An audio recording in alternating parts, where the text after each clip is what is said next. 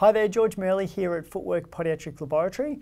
Today I'm talking with podiatrist Sam Turner, who's part of the Footwork team. Sam, thanks for joining me today. Thanks for having me, George. Sam, when did you join the Footwork team? So I came on board in November last year on a part-time basis, but then moved to a full-time role earlier this year. Yep, fantastic. Now you've got a unique background because you're not just a podiatrist, you've also studied prosthetics and orthotics, and you did that for some time before joining Footwork.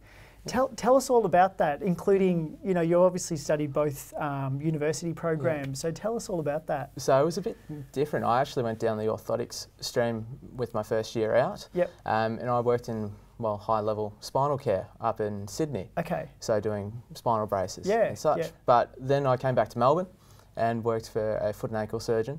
Right, who was that? That was Will Edwards. Okay. Yeah. And Paul Rechko, who taught me everything about foot orthotics that they Fantastic. Which was an eye-opening experience, and that got me along the lower limb type path. Yes. So from there, I then jumped over the ditch to New Zealand and spent a year over in NZ working in the Waikato region. Ah, right. Yeah, so. Okay. And then how did that lead into podiatry? So where did we go from there? Well, I was fortunate enough to work with 3 podiatrists, 1 private and 2 public, one running a high-risk foot clinic.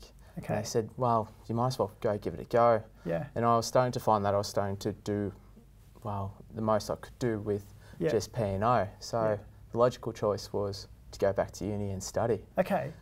So then you went back to La Trobe, was it? Yes, went back to La Trobe. So both degrees are La Trobe. Yeah. And it was an eye-opening experience. First time I was probably not ready to go to study after year 12, but this time I was chomping at the bit to be out there. To go and do podiatry. Yeah. So how many years of prosthetics and orthotics before you went back to podiatry? So I was 3 years out and continued to work whilst doing podiatry as an orthotist. Yeah. So 3 years full time. Yeah, and then again during your podiatry study as well. So what's that, a total of 7 years? That's 7.5 years. Fantastic. So then you finished podiatry, joined the Footwork team after some time, and mainly, what's your role at Footwork? So my role is looking after the EVA devices, obviously having that experience with EVAs. Yes. So I've come through and I'm working very closely with Art at the moment, which is a lot of fun. So a lot of the work that will come through myself and him. Fantastic. So a lot of the finishing with the EVA devices, a lot of the grinding, which is such an important role because, as we all know, EVA devices are probably the most challenging to fit into the shoes, and so you've got a really important role. So there's a couple of things. EVA devices don't necessarily have to be the most challenging to fit into shoes.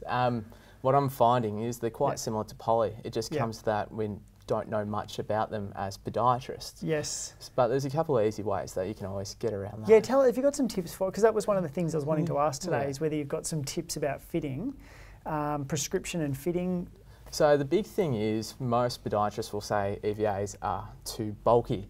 Yeah. And that is quite common with EVA devices of the past. Yes. But now at the moment between Art and I, we're working down to get them to about 2 to 3 mil thick as a standard rule. So obviously through there you've already got the bulk down with the depth.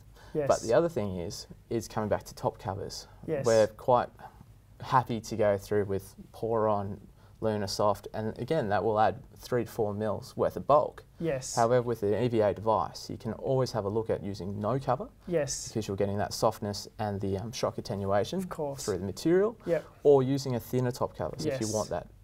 Okay. Shock attenuation. Yeah, so sometimes top covers are probably used unnecessarily. So now how's the role going? So you're working closely with Art. Art's obviously been on the grinders and things forever.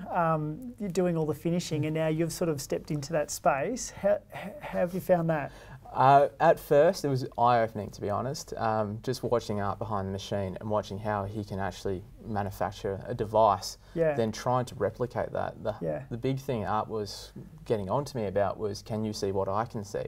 Yeah. Obviously with a gentleman of 25 years experience grinding, initially it's a bit hard to see what he could see, but it's that important point where we need to get that attention to detail, which, having worked at a couple of places, close enough was good enough. Yeah. But here with art, that's never the case. Yeah.